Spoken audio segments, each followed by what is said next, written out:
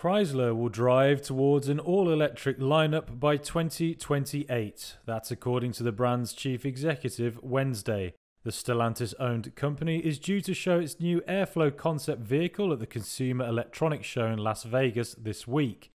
Chrysler CEO Christine Fuel said the unveiling would give customers an idea about the brand's design direction. That as the North American automaker looks to remake itself and boost sales. Chrysler aims to have its first EV ready by 2025 and then add more electric vehicles as it turns away from gasoline-powered engines.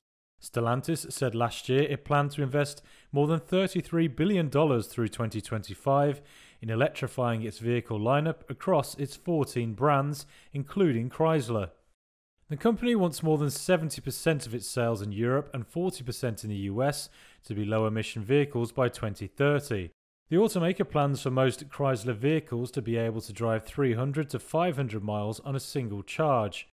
Fuel did not say exactly how much funding the Chrysler brand would receive from Stellantis, but she confirmed its lineup will expand beyond the 300 sedan and Pacifica minivan.